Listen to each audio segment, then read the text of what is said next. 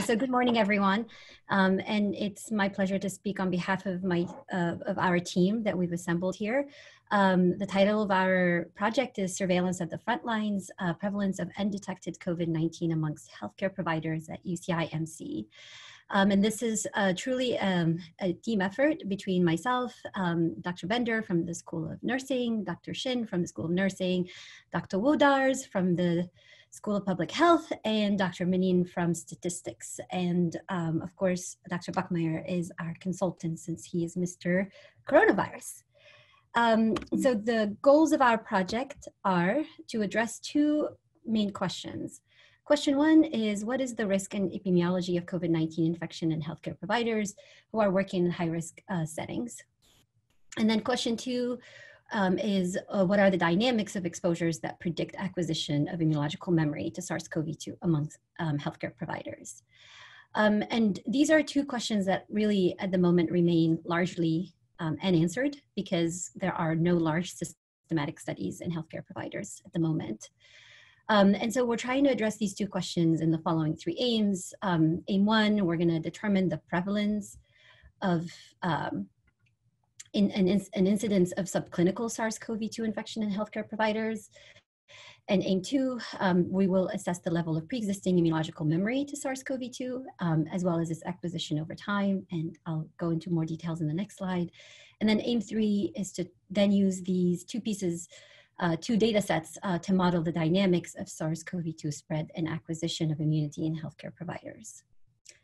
And so our study design is a longitudinal study design. We are aiming to recruit between 100 and 200 healthcare workers who are working on the COVID-19 wards, the ICU, and the emergency department.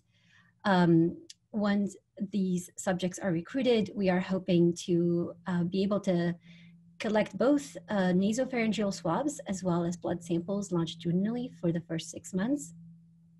After the first 6 months, we will go to sampling every 3 months. And we will use these samples to address two questions. So of course, from the swabs, we will extract RNA and we will run an RT-qPCR to look for virus. And of course, there's a bifurcation. So if we find positive samples that we will try to isolate and sequence the virus so that we can place this in the phylogeny of all the SARS-CoV-2 isolates that are circulating in Orange County.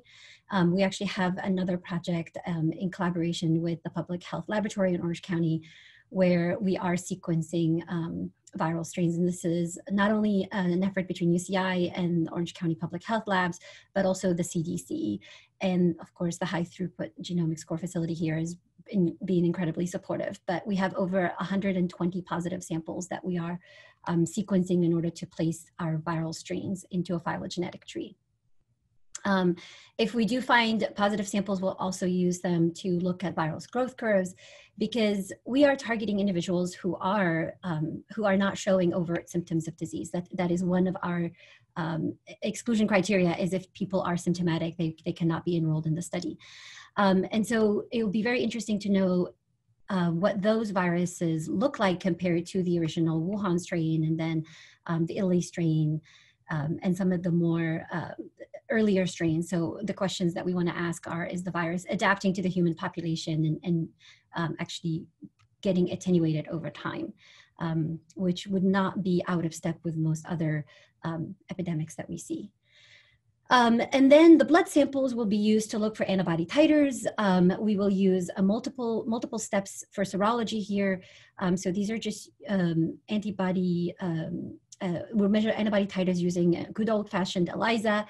We will first look for antibody titers using the nucleocapsid protein as our screening antigen. And then any samples that score positive here will undergo a second ELISA using the RBD domain of the S protein. And the reason why we're doing this sequentially is that we already have preliminary data that shows that the N protein, in our hands at least, has about a 10% false positive rate, whereas the RBD domain seems to have we have in the 100 negative samples that we've screened so far, we don't see any false positives. And then any samples that show positive antibody titers, we will then validate whether these antibodies have any effector function by doing a neutralization assay. So together with the help of EHNS and Gary Landucci, who is the director of the BSL-3 lab, we are setting up the BSL-3 facility here in order for us to be able to do these neutralizing assays. So we'll have some idea about whether these antibody titers actually are in any way correlated with neutralizing potential. As well, if we find individuals who have antibody titers, then the PBMC fractions from these blood samples will be subjected to an interferon gamma ELISpot assay, and that is to look for T-cell responses. So we are proposing to do these ELISpots using an overlapping peptide library for the entire proteome of this virus. These studies are super important because they will inform us about which regions or which proteins of the virus are highly immunogenic and could therefore be good components for vaccine development. The way to make vaccines, you can go with live attenuated whole virus or fully inactivated virus. And another approach is to use recombinant DNA and actually express specific regions of the virus that we know to be highly immunogenic. Those types of vaccines tend to be more desired for people who are immunocompromised and vulnerable populations who may not be good candidates for a live attenuated virus, for example. Now, depending on the data and how many positive samples we may detect over the course of this 12-month study, then Dr. Woodrows and Minin will use their skills to develop a mathematical model of the spread of COVID-19 through actually the larger human population using a modification of a standard susceptible infected recovered protocol. And Dr. Minin will also be able to use the sequence of the viruses to study evolution of the virus. So not only do we think this is very important because our healthcare providers need to be surveilled in a longitudinal manner, and we need to get a better understanding of how we are developing herd immunity and what are truly the rates of the subclinical shedding that occurs. I'm sure everybody has heard a lot about these asymptomatic shedders. I am one of those very big skeptics. I think the definition of symptomatic is highly subjective, and some people have higher tolerance for discomfort than others. So I prefer to refer to this as subclinical shedding, but that is a really largely unanswered question at the moment, and I think this is really important for that. In terms of future experiments. Okay, so this is on my last slide, Susan. Okay, great. So in terms of what we can do with these samples as well, if we do have individuals who are acutely shedding, then this gives us actually a very unique opportunity to look at the host response in people who are not symptomatic. Most of the studies that are published so far are mostly focused on individuals who are in the ICU or are in the hospital, so very, very sick patients. And we have very few studies that have looked at individuals who are not don't even know that they're sick. And so we can do those studies. And also we are hoping to do some B-cell receptor sequencing in order to identify good B-cell clones that could be used for making monoclonal antibodies for convalescent sera type of approaches.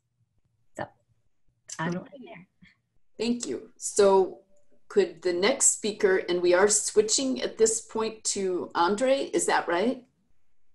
Could you go ahead and get your slides up, and time for one question? This is Tully. Can I ask one?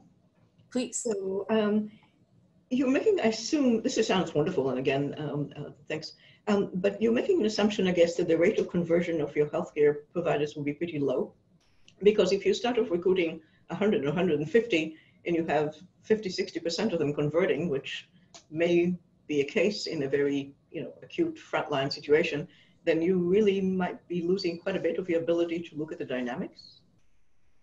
Will you be recruiting more, or how are you going to handle that? Yes, I mean, we would love to recruit more. At the moment, we just wanted to at least deploy it with this initial 100 and 150 workers, and we will be analyzing data in real time and seeing I'd like to first a snapshot of, even if we recruit 150 people, how many of them could be potentially subclinically shedding, how many of them have pre-existing immunity, and that would actually inform the next stages of the study. But I am very, very keen on taking this data and submitting for an NIH grant to do larger studies amongst healthcare providers, not only here, but I'm also in discussions with colleagues in Palm Springs who are seeing very different kinds of patients over there. And it's a completely different acute situations because there's more comorbidities. Because of the Salton-Sea, there's more pre-existing conditions, especially lung diseases, and of course, individuals living with HIV. So those healthcare providers are facing completely different kinds of challenges. And so we're definitely looking to build on this model and not only look at UCIMC, but also other healthcare settings as well. Thank you, Tali.